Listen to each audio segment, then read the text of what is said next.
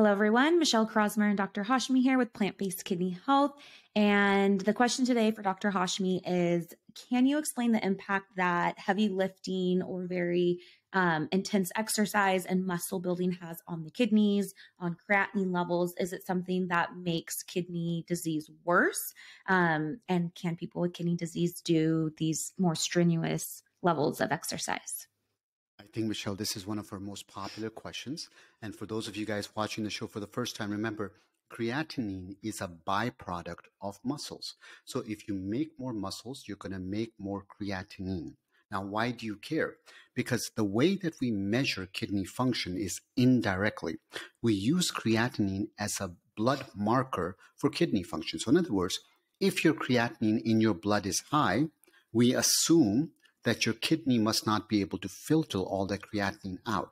Therefore, the kidney function must be low. So once again, it's not a direct measure of kidney function, it's indirect. So if you have more muscle, you're going to have more creatinine.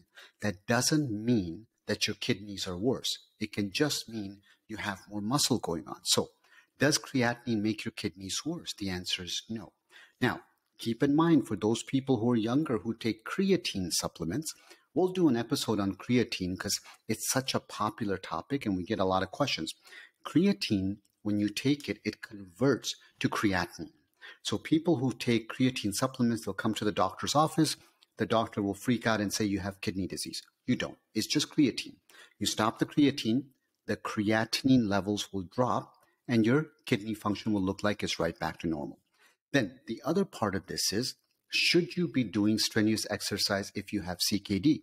So if you have chronic kidney disease or you don't, the answer is you should absolutely be exercising to the best of your ability. So if that means you're able to lift weights, go lift weights. If you want to run triathlons, go run triathlons.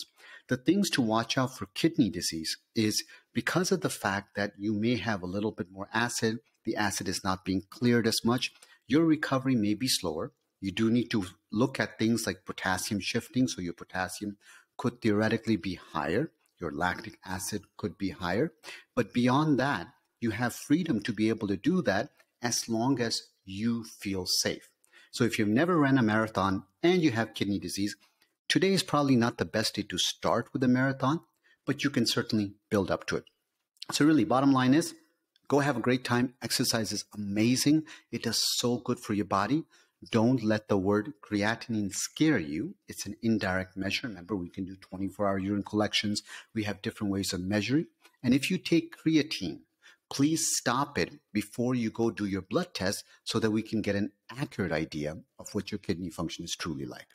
With that, thanks so much for watching, guys, and we look forward to your questions, and we'll see you on the next episode.